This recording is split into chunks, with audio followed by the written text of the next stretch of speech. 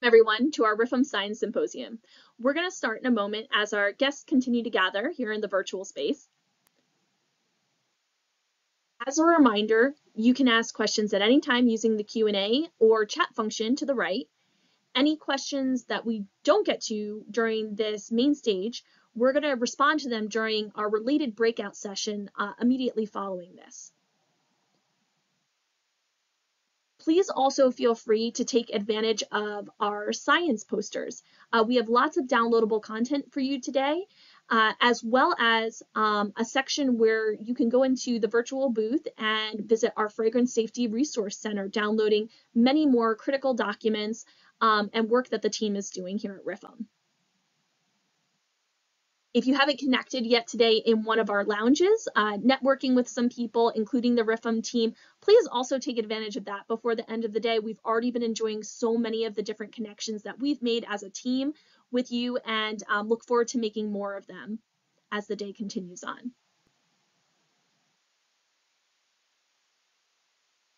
All right, I think most of us have gathered at this point. For over 55 years, RIFM has been evaluating the safety of raw fragrance materials.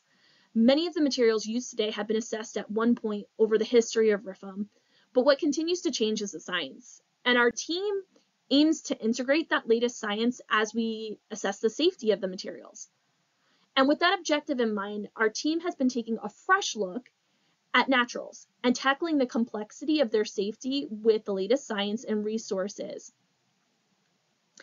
All of these efforts have led to development of the four-step process that you see here on the screen today, and that's published in our NCS criteria document that came out earlier in 2022. I'm Danielle Botello. I'm the Safety Assessment Manager at RIFM, and I really just have the honor of supporting the team of scientists that utilize this four-step process on a daily basis.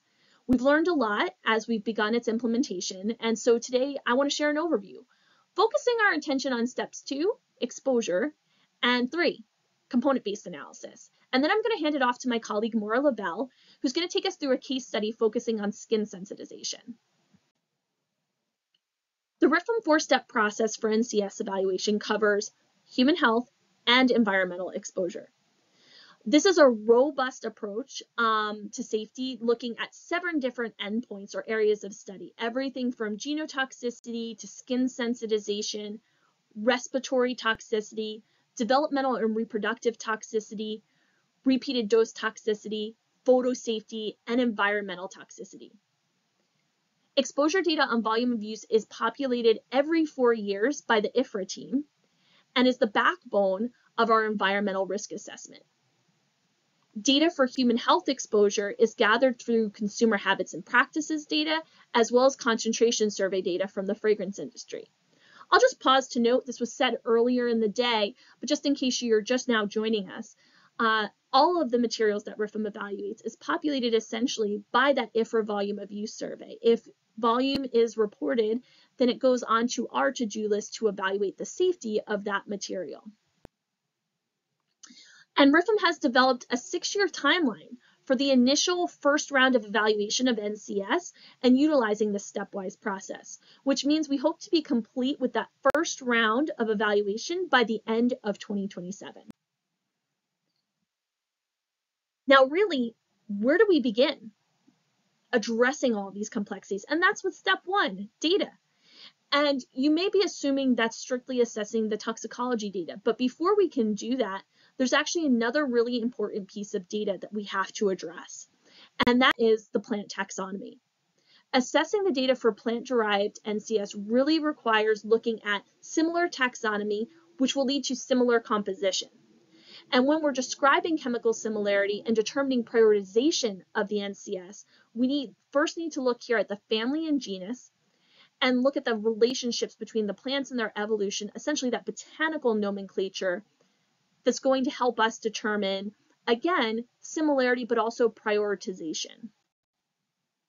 The generally what I would describe as citrus materials has been the focus of our pilot program, as well as the first couple of years of assessments that we've been reviewing with the expert panel for fragrance safety.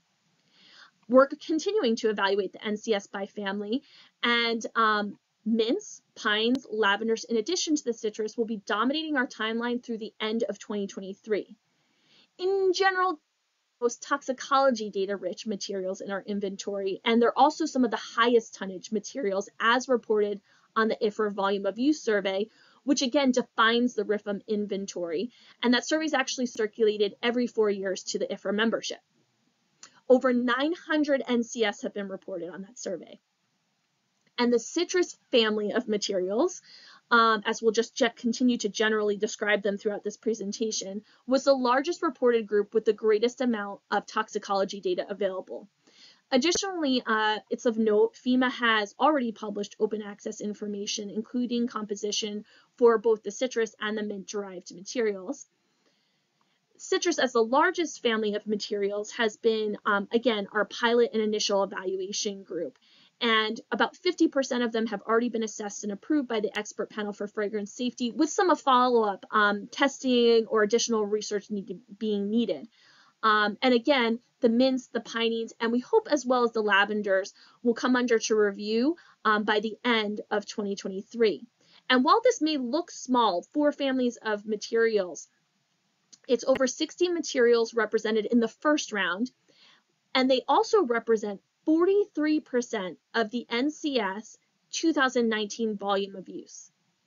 So it's a very large percentage of materials circulating in use by the industry that is represented by the evaluation of these 4 families. And again, was part of how we intentionally designed the prioritization.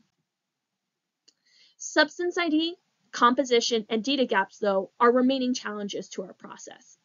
While they might be the most data-rich families, in general, just comparatively, they're data poor to discrete individual materials that have already been evaluated by RIFM. Now, RIFM is actively clarifying substance ID and composition in partnership with the IFRA, NCS task force, and member companies. The backbone of a RIFM safety assessment for material composition is the typical composition of materials described in the IFRA IOFI NCS Complex Ingredient Constituent Compendium. A mouthful, to be sure. It's the CICC, or affectionately known as the KIC to some. This is what's formally known as the IFRA IOFI NCS matrix. And to ensure consistency and harmonization on NCS characterization, we're utilizing this. And we really want that harmonization on the characterization of NCS to be for the constituents to allow the sameness check and related activities under various groups. IFRA, OFI, and RIFM activities, we really want it to be consistent and harmonized. And so at the end of our symposium, during the last breakout session of the day, we're actually going to be joined by the experts, some of our IFRA colleagues, as well as a member of the IFRA NCS task force, and they're going to elaborate on the process to derive that typical composition, as well as the partnership with RIFM to make sure there's clear transparency and understanding of what is a bit of a complex process.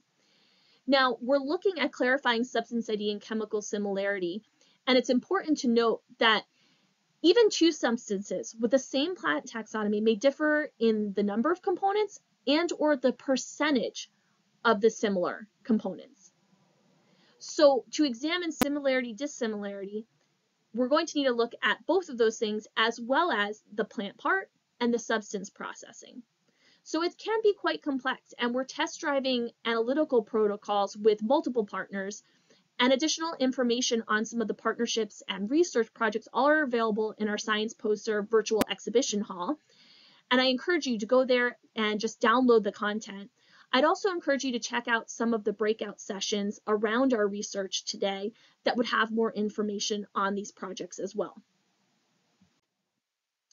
Now, once the team has exhausted the efforts to mine the data of a single NCS, if needed, we may need to move into step 2, and that's exposure-based weighting. This step is a deviation from our discrete material process where we understand more about chemical similarity when you're looking at just single materials. And in those cases where we've done read across in the past, chemical to chemical, we've just had a greater understanding. That is not necessarily the case here for natural complex substances. Now, we've obtained data, though, on over 900 NCS. And so we know a lot about the exposure of these natural complex substances. You may have already been in a presentation today learning about the concepts and our research around TTC or DST. That's threshold of toxicological concern and dermal sensitization threshold, respectively. These are well-documented and established tools that help us look at low-level exposure values, and it's based off of measured data. And we know that below the limits set by for TTC and DST in various cases, that there's no appreciable risk. And so we are going to implement these tools to make sure that we can utilize them in our conclusions around safety of these materials. In fact, over a third of the NCS reported on our concentration surveys, their data falls below the most conservative TTC limits. The big takeaway message for fragrance materials, whether you're talking about NCS or you're talking about a single discrete fragrance material, is that the exposure is very low. And this is why we're able to so easily and seamlessly integrate the concepts of TTC and DST. Now, if we can't make a conclusion about the safety using steps 1 or 2, you may be assuming that we need to generate data. The citrus family is the most data-rich set of the naturals that we've come across, but still 50% of those materials lack target data on the whole NCS. Additionally, we're going to recognize that there might be some obstacles to obtaining sample and even determining chemical similarity of that sample to the typical composition. That said, we absolutely have processes in place to do so, to obtain the sample and test the whole NCS to fill data gaps when needed. However, instead of jumping immediately to testing, RIFM is actually going to first analyze the components of an NCS. And the majority of our safety conclusions at this point across various endpoints are derived from step 3, a component-based analysis. At least one or more endpoints are using step 3 in our current safety assessments that we've done to date. Many NCS components are fragrance or fragrance-like materials. And we can leverage our extensive knowledge on these individual parts to provide safety conclusions on the whole substance. The great thing about leveraging the knowledge of NCS components that we've already looked at in that single discrete ingredient space is that they've been reviewed by the advisory committee as well as the expert panel for fragrance safety. And you've heard, if you've been a part of our presentations throughout the day already, a lot about our Fragrance Safety Resource Center, where we transparently open access, upload all of our data for download, where you can see the safety conclusions made on thousands of materials at this point, and really understand that we've looked at this space extensively. And so while we may not know everything about natural complex substances, there's a great deal that we do know because we've looked at the chemical space so extensively that makes up those naturals. Now, most often, I'll be honest, we're getting asked about the implication of standards and sensitizers concerning our NCS assessments. I'll pause though, because I think there's an important distinction to make here. RIFM does not set standards. The standard setting process is part of IFRA. RIFM simply is providing data that populates the standards. And on the screen right now, what you're seeing is a mock-up of data for maximum acceptable concentrations, which we affectionately call MAC values in-house. And while RIFM does not set the standards, I'm just going to reflect on a moment that after conducting our pilot and completing evaluation of many families of NCS, no new standards have been needed to be proposed. And we actually don't anticipate a need for a windfall of new standards. And that's primarily because RIFM collects concentration survey data, which feeds into the CREM RIFM aggregate exposure model, providing the exposure data that is the backbone of the safety assessment for human health endpoints. And we ask for exposure of materials to be reported added as such, plus the contribution from naturals. And so essentially, when you look at these maximum acceptable concentration levels in an assessment for a natural complex substance, you're then also going to look at the derived exposure for a component. Now, because we've published extensively on individual materials, and often those individual materials would be ones found in natural complex substances, if a standard was needed, a MAC value was already set and should cover the use and already be accounted for. And you can see here on the screen for a component that we've determined and looked at the derived exposure and compared it to the maximum acceptable concentrations, and it actually falls below those MAC values. And we anticipate that the derived exposure should always fall below the MAC values. Later on, I'm going to introduce my colleague, Maura Lavelle, who will walk us through a very specific example found in our most recently submitted assessment, NCS assessment, in greater detail. And she's going to really drive home and illustrate this very specific point. Again, as it's been one of the most frequently asked questions. Now, all of that said, if steps 1 through 3 are exhausted and a safety conclusion cannot reliably be made for one or more of the endpoints, we are going to explore testing strategies. And those testing strategies will vary very much so by the endpoint. Genotoxicity, for example, having a very well-established battery, even within the mixture space that we can utilize, versus respiratory toxicity, where we would not have a very well-defined battery. That said, as an aside, when we're looking at local respiratory toxicity for the naturals, the exposure, again, is so low. And we have been able to utilize step 2 in every NCS assessment thus far, and would not anticipate it being problematic to have to move beyond step 3 in our initial evaluation of the inventory. Now, before data evaluation testing needs really can be determined, though, whether you're looking at step 1 or step 4, we actually do need composition first. The composition is critical, and that's provided by the IFRA NCS task force. And so once we've gone through and exhausted that, we will go ahead and determine if testing is needed. And in order to stay on track, both composition and timely sample acquisition are critical. I drive this home today because I first want to thank all of our partners through the IFRA NCS task force who provide us composition, as well as any group that's been responsible for supplying sample. The entire process will ultimately be driven by the delivery of these things. Internally, RIFM has optimized our processes to make sure that we can work this steps 1 through 4 in an efficient way. And it's only through getting the composition timely, getting the samples timely, and making sure that we work through with our contract labs effectively and efficiently that we'll be able to complete this work on the timeline that we've proposed. Now, I did mention at the beginning of our time together that we published our NCS criteria document, and that publication with this 4-step process reflects advances in risk assessment approaches of mixtures and toxicology methodologies. Now, that approach specifically includes a citation that our source of the composition comes from the CICC, an outline of the effects of botany, plant taxonomy, and processing for substance identification of the NCS, a decision tree for determining the chemical similarity of NCS for prioritization, as well as the stepwise process for human health and environmental toxicity that we've been running through right now. Overall, our criteria document for NCS evaluation includes everything that we've talked about, and I encourage you to go to our science poster virtual space, that exhibition hall that's here in the Hublot platform. Click on the Fragrance Safety Resource Center booth when you go there, and you're going to find a direct link to our resource center, which houses the criteria document and all other RIFM publications for free download.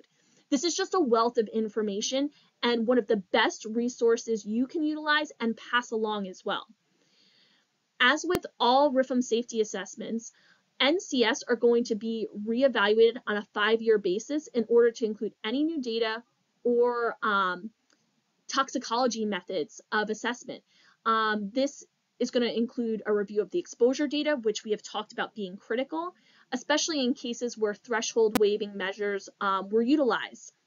Remember, so many of our, I think 99% of our current safety assessments, 1 or more endpoints are using things like TTC or DST. this is critical that that data be re-reviewed as the exposure data is updated to make sure our safety conclusions hold. We had a whole presentation on how we maintain our conclusions earlier in the day. If you didn't catch that, please feel free to reach out to us with questions and we'll get you information on how you can know if something's been updated and maintained. We also acknowledge that there's some challenges that remain with our current process. And so I just want to run through a couple of those right now. The two primary ones are chemical similarity and variation and non-volatile materials. Essentially, I'll just keep driving home, substance ID is critical. We get that there's going to be batch-to-batch variation, there's going to be processing variation, there may be sometimes a concern of stability. To the left here, you see a very involved decision tree. This is actually included in the NCS criteria document. So when you download this, I believe this is figure 1, and it walks you through how we begin with our current understanding to address chemical similarity. Now, I also want to note that we do talk a little bit about batch-to-batch variation in the introduction of the NCS criteria document. And one of the things that we cite is actually a product of conversation from our NCS processing core team, where we talk to industry experts and they explain to us a technique called communobatching. This is a common practice within the industry that helps smooth out the batch-to-batch and crop-to-crop variation. And you can observe modification, but very often batch-to-batch over 10 to 20 years, there's a very good correlation. And the most important factors are the botanical source and process. So even if you have some variability, you can't account for all impurities. And more often than not, they will be very similar. Again, in part due to this communal batching process. There's also many different things, measures put in place to make sure the stability of the materials is maintained over time. In the storage of batches, it's often topped off with nitrogen. Most often in other instances, argon and CO2 gas are used. It's heavier than air and therefore displaces the air. And so a lot of this is just outlined in the discussion of the introduction of the NCS criteria document. But again, we recognize there are challenges and we don't have all the answers quite yet, but we do know a lot. And so we like to talk about and say what we do know, even though we don't have all the answers yet. We also have non-volatile materials that are sometimes a very high percentage of an NCS. And so again, we have research programs that are being developed to better understand the non-volatile portions of a material, but we're also working on what can we say about the portion that, especially the volatile portion where we may know a lot, and then what can be said about that non-volatile portion. And simply putting out transparently in the literature what we do and do not know, and making sure that we develop research projects to address the unknown. It's a huge cornerstone of how RIFM continues to operate. And again, I encourage you, please download some of the research project posters which talk about some of this work. Again, I'll highlight Chances 2. That's a project that is spearheaded by our principal scientist, Aurelia Lepchinsky, focused on environmental toxicity is what she does day to day. And she has some great analytical projects now in the works and collaborations to help us understand some of these portions of material specifically within the environmental space, which is strictly a component-based approach. And so Aurelia has a breakout session today. If this is something that's of interest to you, she has posters, join her breakout session. It would be excellent. I want to give a little bit of context to where we stand today. And despite the challenges that I've just outlined, we continue to evaluate and publish what the current science does tell us about NCS safety. We've sent 36 drafts to the expert panel for fragrance safety. Again, those are from the citrus family, the first round of materials, in both 2021 and 2022. The first approved NCS has been submitted for publication. At this point, today, we're still waiting for peer reviewer comments, but as soon as we receive them, we anticipate to turn those over quickly. And we had been hoping that we would have those out and published by the end of the year. But again, it's completely dependent on the reviewer blind independent peer review process, and so it may be coming in early 2023. We would make announcements to the membership and broader audiences through all of our communication channels, because again, we want our work broadly communicated. We want to be transparent with everything that we do. And so that really does require us making sure we get the science out there as it becomes available. You would be able to see this assessment once it's published on the Fragrance Safety Resource Center. So the first NCS assessment that was submitted, so you can take a look at the Resource Center in the weeks to come when it does become available, is petitgrain mandarin oil. And you can see the CAS number as well as the RIFM ID there. I would just say that if you're looking for updates, you're definitely going to want to put in your information at the bottom of the Fragrance Safety Resource Center page. You can sign up for updates. Also be sure to connect with Gary Sullivan, our communications manager today. Make sure you're on the RIFM mailing list. More than likely you are at this point if you've signed up for this particular day to be with us at the symposium. But we want to make sure that this information is getting out broadly. So again, please direct other colleagues and other interested stakeholders to the Fragrance Safety Resource Center and make sure they're getting connected so that again, when things like the petitgrain mandarin oil assessment become available, that's getting into the hands of the people who would need to use that data the most. I'm going to provide now at this point, before I close out, a little bit of color for the very last breakout session of the day, where we talk about what's called the second phase NCS. And that'll become clear what we mean by that by hopefully the end of the next couple of slides. And then, of course, there'll be maximum clarity if you attend the last breakout session of the day.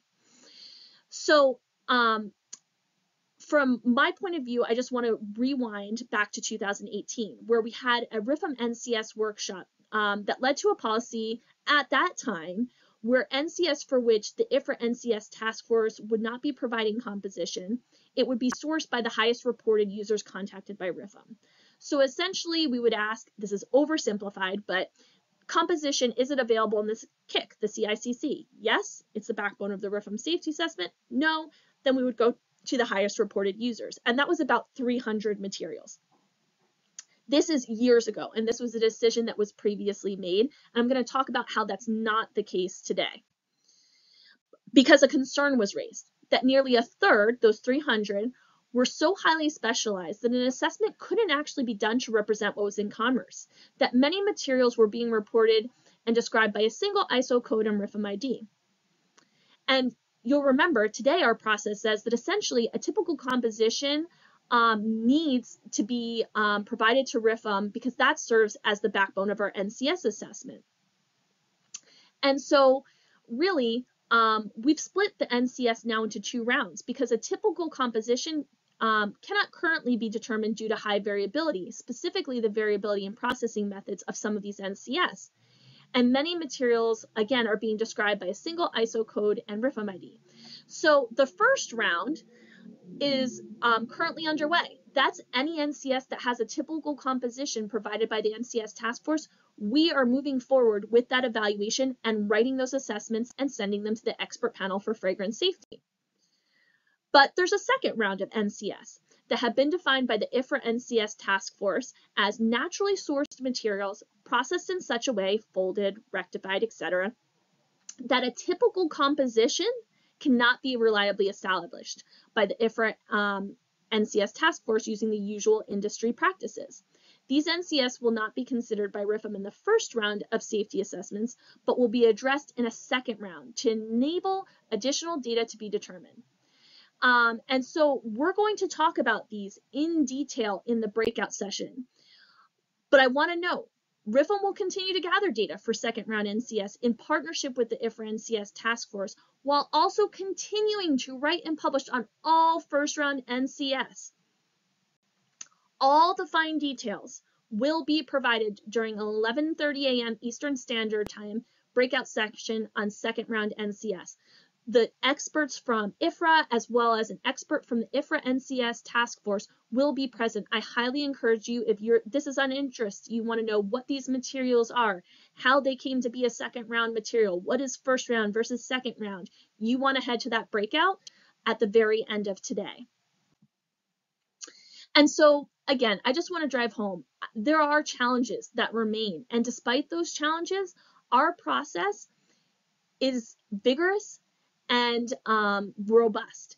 And so when one step is not enough to make a conclusion about the safety of a material, we're often building upon each one and putting them together to combine them to make a strong scientific conclusion around the safe use. And so, again, we're going to take this robust process and continue to integrate the most cutting-edge science and do that in a transparent way as we continue to tackle the challenges that remain in the NCS space. So we have a breakout coming up right after this. I think you'll probably have a couple of minutes where if you need to take a bio break or do some other things, you can. But before you do that, I'm actually going to hand it over to our senior associate scientist, Maura Lavelle. She's going to close out our time today before the breakout, and she's going to present an NCS case study for the skin sensitization endpoint. So please stick around for the second half of this main stage. After that, we'll have our breakout session. And I just want to thank you all for your time and attention today. And so Maura, take it away and outline the NCS process that you've undergone for looking at skin sensitization for our recently submitted NCS draft. Thank you, Danielle, for that great overview on natural complex substances. Hello, everyone, and thank you so much for joining us today. My name is Maura Lavelle, and I am a Senior Associate Scientist at RIFM, working within the skin sensitization endpoint. Like Danielle, I will also be talking about NCSs today, but I will be doing so within the context of evaluation for skin sensitization. I am first going to provide a brief overview of the skin sensitization endpoint, and then I will show you a step-by-step approach on how we would evaluate an NCS. As Danielle mentioned, you have the ability to ask us questions at any time using either the question or chat function. We will try to answer your questions during our presentation. However, if we do not get to your question by the conclusion, you have the ability to meet with both Danielle and I in a breakout session that will immediately follow after the end of this presentation. So like we would with the assessment of any material that we evaluate, we begin the evaluation of natural complex substances for skin sensitization by collecting and evaluating all available data. Before I get into the types of data we focus on within the skin sensitization endpoint, I thought it would be good to first review how and where we obtain the data we use during our safety assessment process. Using a tool called the Toxicity Data Search Engine, or TDSE, we can quickly search for numerous materials in various databases. Our main source of data is the RIFM database, which is a large collection of data on fragrance and flavor ingredients, including natural complex substances. We can also find data in other sources, such as ECHA-REACH dossiers. RIFM not only includes primary data in our weight of evidence approach, but also exposure data. Exposure data are primarily obtained through the CREM-RIFM aggregate exposure model, which incorporates survey data on the use of fragrance ingredients from the fragrance industry. Going back to the types of data we will evaluate, there is in silico data, in vitro data, in vivo animal data, and in vivo human data. I will start with discussing in silico data in the context of the skin sensitization endpoint. According to the Skin Sensitization Adverse Outcome Pathway, or AOP, protein reactivity, which is based on chemical structure, is the molecular initiating event of skin sensitization. Most fragrance ingredients can be evaluated through in silico tools, which assess chemical structure and chemical reactivity. At RIFM, we primarily use the OECD Toolbox, ToxTree, and OASIS times SS to determine how likely a chemical is to react with skin proteins. Next up, we have in vitro data. Various in vitro assays address key events 1, 2, and 3 of the skin sensitization adverse outcome pathway: DPRA, PPRA, and KDPRA address the first key event, which is protein binding. The second key event, the activation of keratinocytes, is addressed through the keratinosense, lusense, and sensus assays. And lastly, HCLAT, USense, and GUARD address the third key event, the activation of dendritic cells. These assays, with the green check mark above them, are assays that have OEDC guideline studies, and more specifically, they are used together in a 2 out of 3 call as outlined in OECD 497. Before I begin with the animal data, I want to reiterate that RIFM does not conduct animal testing for skin sensitization. However, the animal data do exist, so we do evaluate existing historical animal data as part of our safety assessment process. There are several in vivo animal studies that assess skin sensitization. I just want to quickly discuss 3 with OECD test guidelines. The first is the Buehler test. This is a guinea pig test with repeat topical applications. This approach is outlined in OECD Test Guideline 406. The second is the guinea pig maximization test, or GPMT, which is also outlined in OECD Test Guideline 406. This includes intradermal injections as well as topical applications. The third is the local lymph node assay, or LLNA. This is outlined in OECD Test Guideline 429. The LLNA provides quantitative information on sensitization potency expressed as an EC3 value. The EC3 value is the concentration of the test chemical required to induce a 3-fold increase in lymph node cell proliferation. The RIFM inventory has 3 main types of in vivo human data. These are diagnostic patch test data, which primarily come from dermatology clinics, human maximization tests, which can be very helpful in providing a no observed effect level, or NOEL, or lowest observed effect level, or LOEL. And before I discuss the last type of human data, I want to stress that RIFM human studies are never conducted to test skin sensitization potential. Human testing that is conducted by RIFM for skin sensitization is only ever conducted to confirm a NOEL. Due to this, RIFM has chosen to rename RIFM conducted human repeat insult patch tests, or HRIPTs, as the confirmation of no induction in humans, or CNIH. Once again, this is due to the confirmatory nature of this test.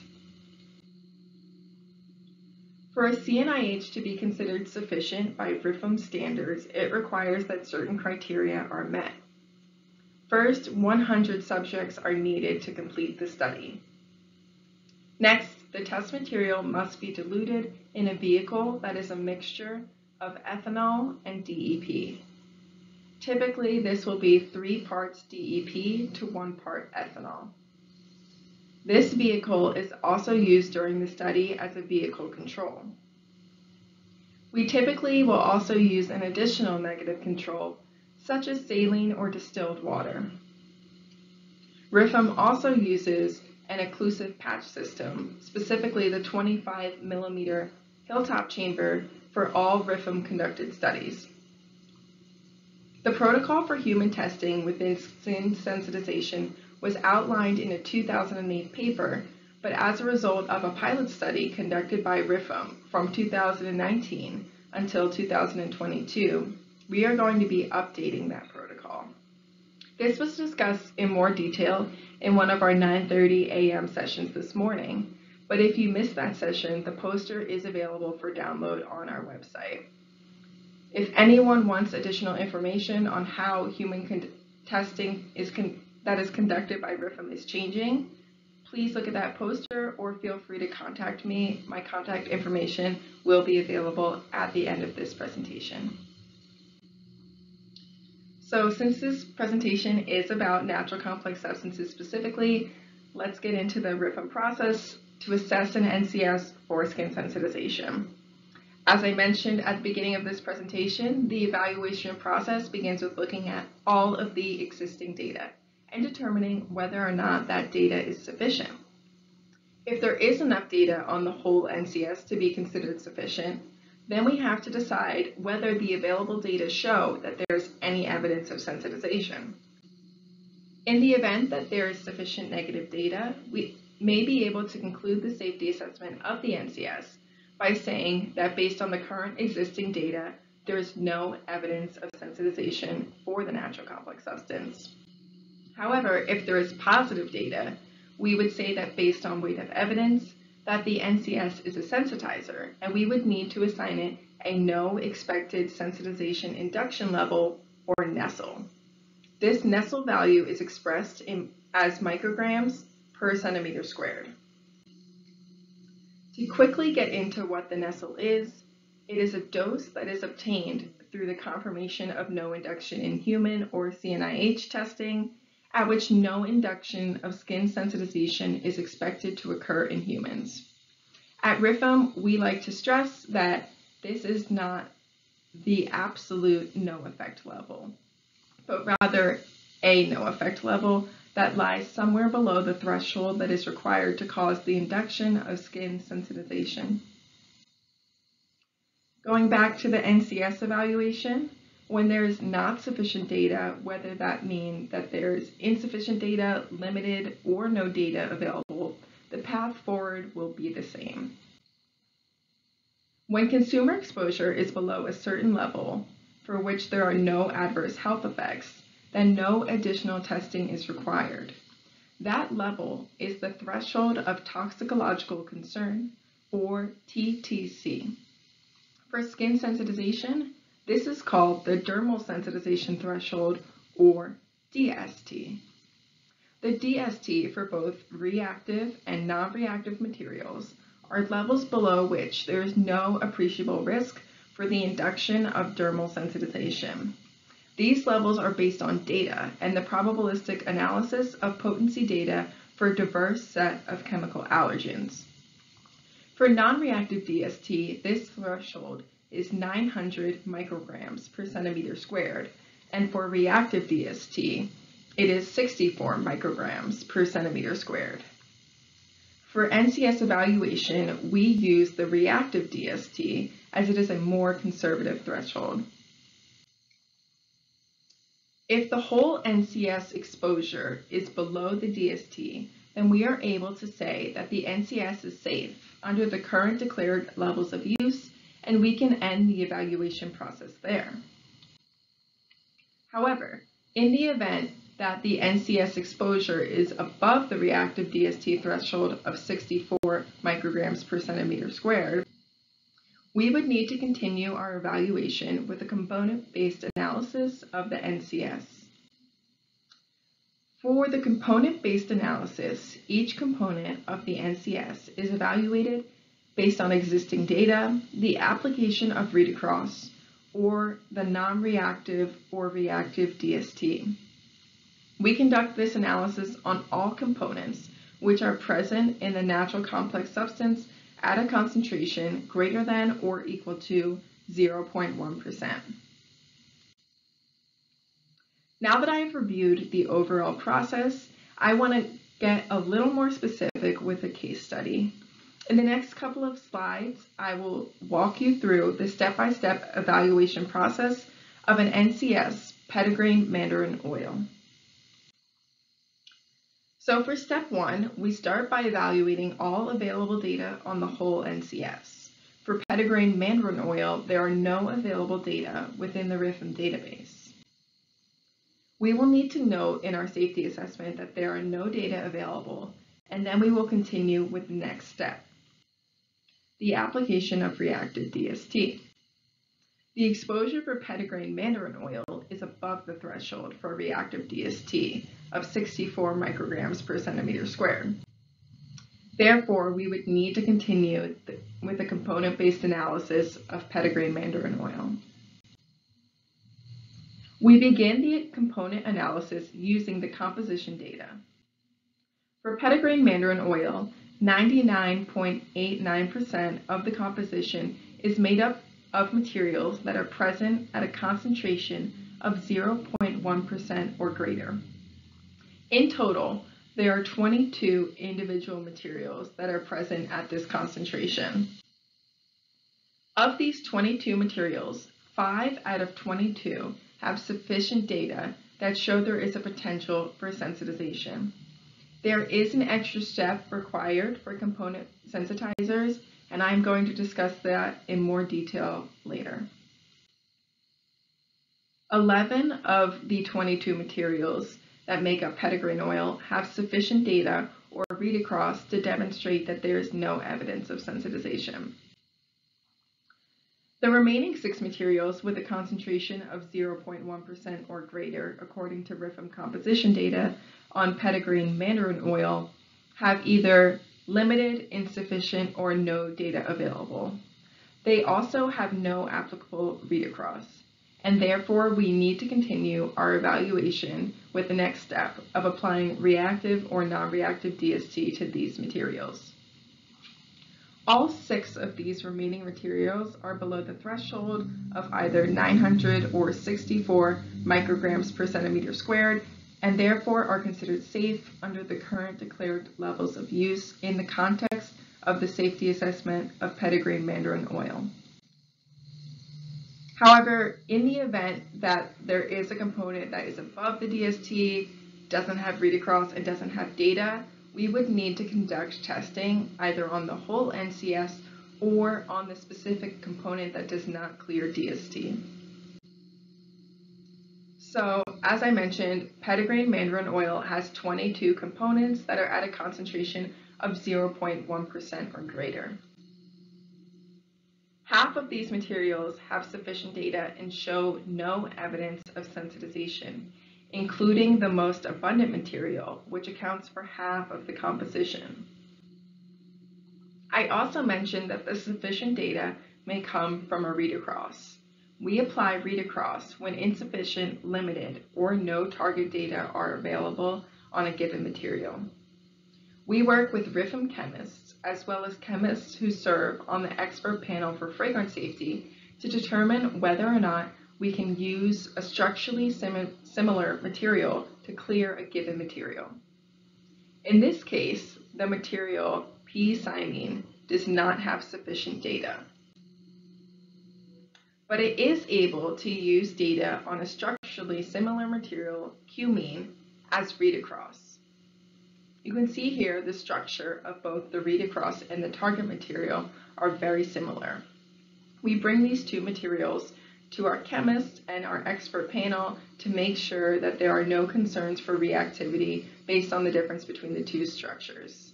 If it is approved, we are able to use this as read across in our safety assessment.